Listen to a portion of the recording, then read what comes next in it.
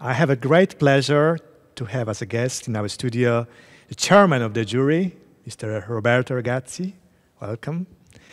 So we know the results of the competition, so tell me, what do you think about the winning violin? So what kind of instrument it is, in your opinion?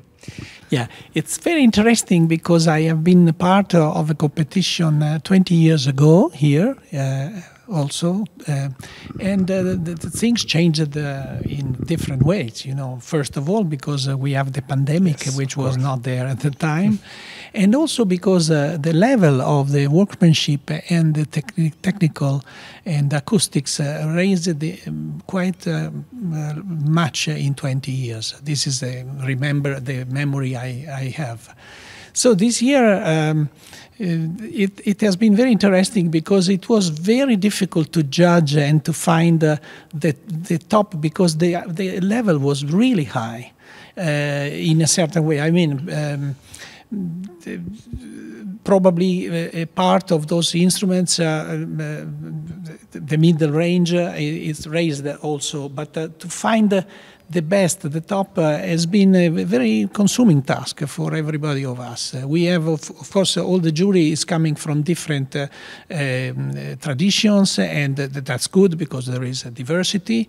And but finally, we found that it's very interesting. It was obvious for all of you that this violin, this person, should be a winner of the competition?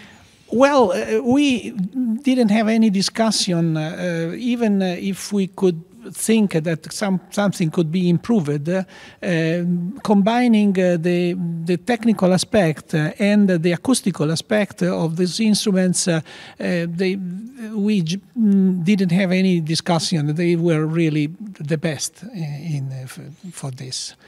So if you wanted to have a new violin, would you like to have this winning instrument? Well, I am a violin maker yes, too. Of course, yes. But let's assume that. But I think yes, you are a violinist. I'm not a violinist. I just play here. Theoretically speaking, yeah. Theoretically speaking, yes. But yes, I think you know. Many years ago, there was a big gap between the old instruments and the modern ones. Today, this gap has been very little in a way, you know, because this, of course, is in the hands of players. If a player prefers an old instrument, not only for the sound, but because for them is more comfortable to play, we don't have any objection. I mean, the violin is such an old musical instrument with 500 years of history that we have to accept that an old instrument in some ways very often is preferred to a modern one. But I would say that in comparison to 20 years ago or 30 years ago, today a musician can choose a modern violin with no problem, because there are a lot of nice features which are completely fulfilled. And this instrument reflects this for sure. And what are you looking for first and foremost in new instruments? In what I do? What are you looking for as a judge? As a judge? Yes. Well, we have many different technical aspects that we have to consider. You know, a violin is not only an outline and is not only a workmanship. It's a matter of style. The varnish has a lot of history, so we have to match what is a general agreement of these kind of things. But of course, we are looking for. We had to divide our judging in different aspects of the violin. And part was varnish, part was the outline, the purfling, everything, the technical aspects. And of course, most important today is also the sound. I mean, if an instrument is good for a musician, this is why it has been made for sound, you know. You have a very long experience as a luthier. So what are you proud of most? In my in your work? In my work, yes. In my own experience. Yes. Well, you know, you feel that life is too short for a violin maker normally, because there are so many aspects.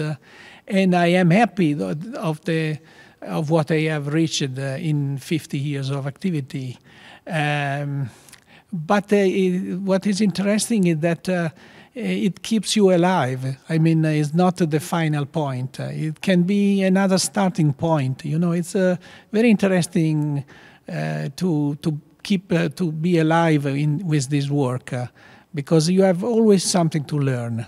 And we learn a lot also from competitions, of course, because when we see that many different people from many parts of the world has maybe some nice ideas or some different solutions, normally they are very small things, small details, but they, in a violin, play a big role. So what's the main source of your inspiration as a luthier? In my own making? Yes. Well, the classical work is important. You must know, and you must know the history of the instrument. But it's also nice to be free. There's a certain moment in which what you learned should be applied to yourself. You have to choose what is good for the time you are working on, because of course we are living in a century which is much different from the one in which Stradivari or Guarneri were living. It's interesting. Well, I can speak for myself. I am quite proud that I could find my own way, and it's recognized, generally speaking, that is interesting. So means that I didn't copy only, or I only followed some strict rules. I can say, okay, this is my interpretation, and I leave it to the world, and the future will say. You've been collaborating with different famous, outstanding violinists. Yeah. So who you are proud of? I mean, about collaborations. So which one was your favorite?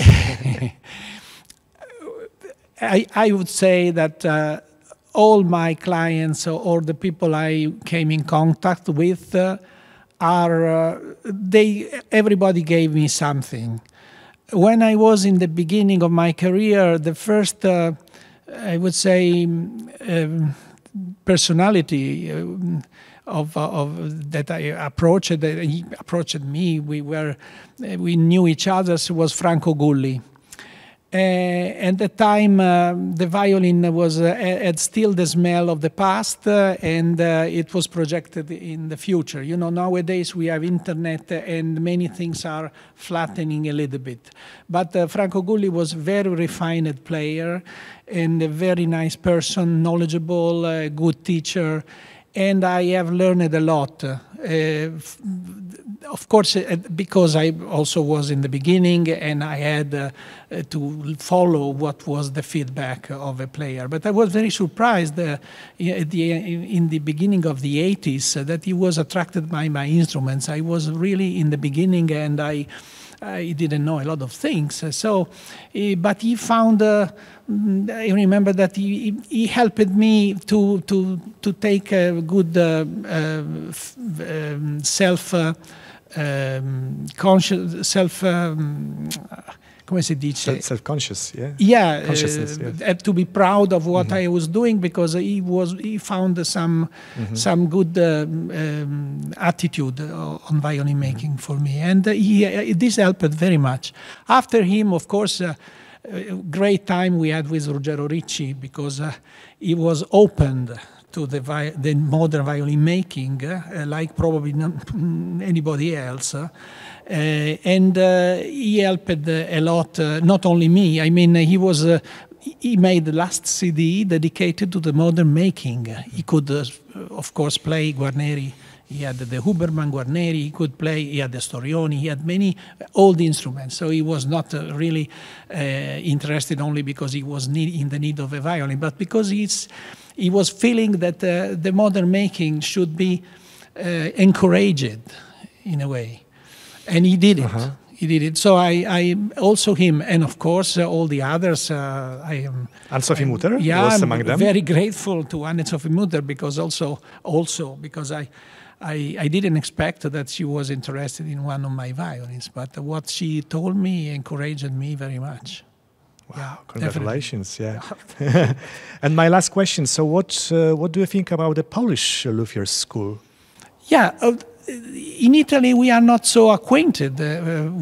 I mean, a few of our colleagues probably in the past had to do with the Polish Association. But for speaking about myself, I would like to know more about the history. I discovered today, for example, in these days, for example, that there is a big association and has a lot of history. And so I hope in the future to have the possibility maybe to know more of my colleagues. This is a work we have done with the European Association for a while, when it was possible to make meetings in every different part of Europe, but we never came to Poland at that time. Okay, Yeah. Thank you very much. Very welcome. Yes, it was a pleasure to. Thank you, my pleasure. To talk to you. Thank you. You.